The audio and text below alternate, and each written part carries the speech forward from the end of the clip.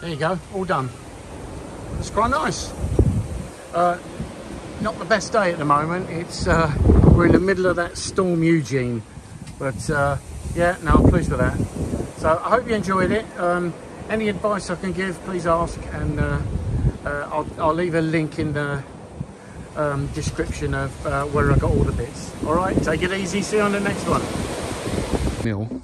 Wood is going to be just too expensive, so this was only about £6 from the wood yard, an off cut. So it was square. I've now cut it. This is 22 inches wide, which gives me about a ½ inch lip around the fire pit. So I've rubbed it all down, rubbed the edges, cut it fairly carefully with the jigsaw, and I'm going to create this, I don't know if you can see it, this little yin yang type thing. So I'll have sort of a darky bluey sort of beachy area, and then a sort of like I say, a lava flow type thing. Making the yin yang, pretty simple. I'll show you how to do it. So what you need to do, you need to find the edge, find the middle, the direct middle of the, this is only a rough way of doing it, all right? It doesn't have to be that accurate because I'm not doing it accurately. So basically you measure the center, and then you measure the center between that one, and then the center between that one and that one, which is there. And then all you do is you put your nail on the dot you've made there to your center mark, like that. Yeah, and then you draw one, and then you go to the other side exactly the same way, then you go two, and then it creates that yin yang shape. Okay, once in the studio, put down some plastic sheeting, otherwise the stuff will go everywhere. I put 3 little tubs there just to rest the top on, and it's important that this has to be dead level, because if you're using resin, then if it's just slightly out, it's gonna veer off, and you'll end up a thick piece on one end and a thin piece on the other. So it has to be absolutely dead level. When I first mixed up the first resin, I made a right balls up. This is what it looked like that. Reason for that is another one here as well. The reason for that is I mixed it up. I did get the wrong resin. I got a sort of a clear coat resin, which is only supposed to be about 2 millimeters thick. So I mixed it up, left it in the jug because it was very thin. I thought I'd give it a go and leave it for a little while. This is the stuff I got. But it didn't work. After about 10 minutes, it just went all over the place. So I bought some other stuff, of which I'll show you in a minute. This stuff is stuff I've used before, and it's very thick, which is really what you need, because when you're doing what I'm just about to do now, it needs to be mixed up well. Mix it up slowly. The reason I'm heating it there is because it's very cold in that cabin, so I just wanted to heat it up a little bit because it's very thick. So I mixed it for about 3 minutes and then added the paint. This is they're acrylic paints, a nice thick blue. Yeah, just spreading it around, try and get it as close to the edge as possible. Yeah, like that, and then I heat it up, and then it will move it around a little bit. I should be am I wearing gloves? I can't tell. Yes, I'm wearing gloves. Okay, sorry about that. Should be wearing gloves.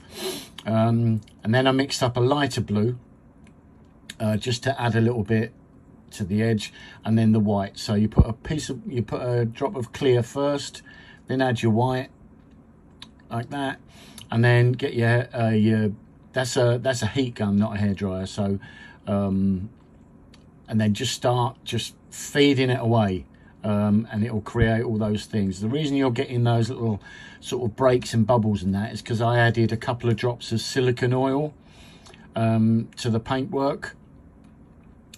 which makes it spread out like that. See my wife interfering. Yeah, so it came out quite good. I was sort of pretty pleased with that. Just add a bit more heat to it, just to push it away. Now, every time you do this, it will come out differently. And the really hard part of this is not to overdo it. It's really, I am a novice, okay? So this is novice work. There are some of the experts, if you watch on YouTube, they'll have wiped that whole lot off and started again, but I don't want to do that because the resin's quite expensive, paint's quite expensive and that, so I really didn't want to go messing it up. So it seems to, well, I quite like it. It's come out quite well. The only thing I would say, the reason you didn't see me do the lava, the yellow bit, is because I didn't push the record button. So of course I couldn't do it again, but exactly the same method. It's come out a little more muted than the blue and the white, but yeah, again, that's the way it goes. You just have to keep trying until it works right. What I'm doing there is just trying to make a neater job of that yin-yangy shape. There's the paints I'm using. Sorry, it's gone a bit quick there. The blow lamp is you get little micro bubbles in the artwork, and you just don't overdo it, but you just heat them up and you see the little bubbles pop. You're always going to get the odd little tiny hair or the little tiny mark, which I've got there. But just pick it, you just add a little bit more resin and it disappears. That's what's great about this stuff. Yeah, so just rub all that down the sides and then leave to it. See how it goes.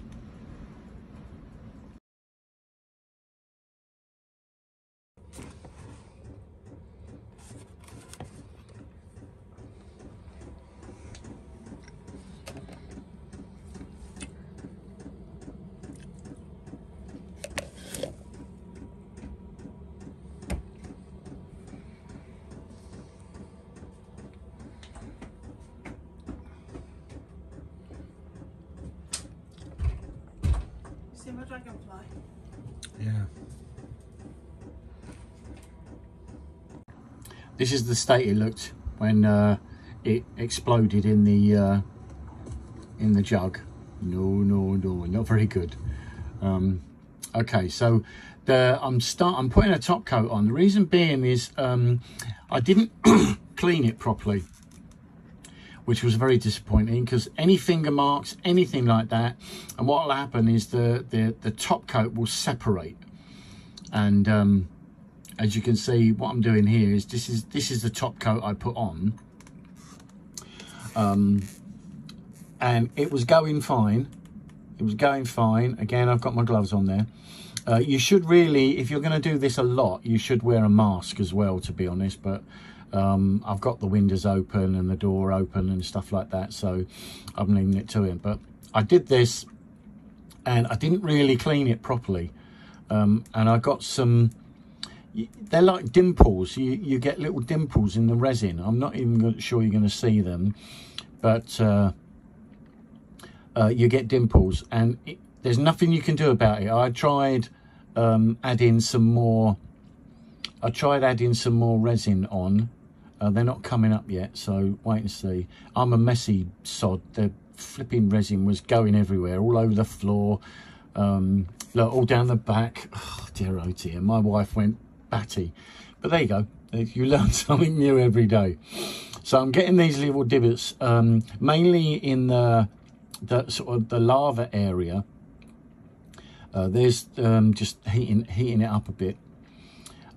But when you get these divots, no matter how much resin you put back in, because you've got finger marks and it's like a oil on your fingers, it just separates. And there's absolutely nothing you can do about it. Look, see, it just popped up there. And there's nothing you can do. The only thing you can do is to let it dry. Yeah, let it dry completely. I keep trying, but it just will not, they just won't go. So you have to let it dry completely. and in the next part of the video you'll see that it's best to rub it down. Just take the gloss off slightly, rub it down, and then get a good dollop of pure alcohol, isopropyl I think it's called. Rub it down so you've got absolutely no finger marks in there at all, and then once the top coat goes on, it should be nice and smooth. So yeah, I'm still still none the wiser at the time, but you know, this is the thing when you're doing something new, isn't it? You try these things and sometimes they just don't work out properly. But I kept going, but it just failed to cover it. So I'll have to let it dry.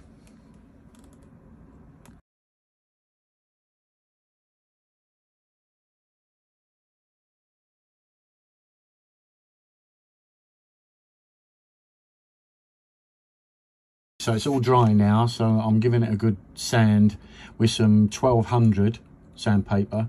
It really is just to take the gloss off. So give it a good sand. Yeah, that seems to be all right, Tony. You can sort of stop now, I think, yes. And then get a good dollop of that isopropyl alcohol and give it a good rub over, which should get rid of any oil marks from my fingers and stuff like that.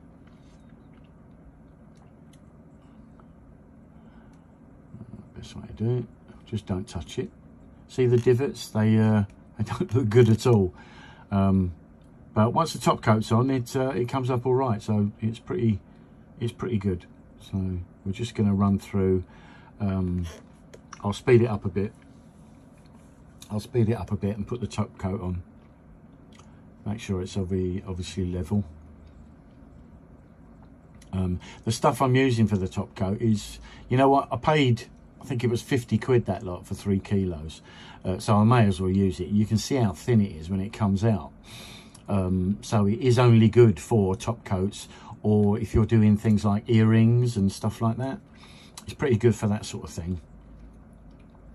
But as I say, if you leave it in that jug, because it's so thick, the exotherm consistencies of it will make it heat up, and it'll just not, it doesn't explode, but it just starts to bubble up. So really you need to mix it for about 3 minutes and pour it on straight away. So it's coming on now. Basically just get it all to the edge, heat it up with the paint gun, which will get rid of those micro bubbles, loosen it up a little bit, as you can see there. Yeah, the torch is a good thing to use, but you just got to be really careful because you can burn the resin fairly quickly. So you just literally brush it over like that, and it'll blow the bubbles, it'll blow all the tiny bubbles out. You can over fuss with this. You can just keep going. I mean, this is the third top coat, but you've got to be so careful. You know, it's maybe worth doing, getting yourself a small bit of resin and have a go at some coasters and things like that, and just see how they go first before you go spending loads of money on it. That's how I've done it. It's I'm going to let that dry now. I think I might be putting another top coat on that. Let's see how that goes. You just got to make sure those edges, the drips down the side, you can leave them. Once it's all dry, you can turn it upside down and get a sander to it, and then take them off.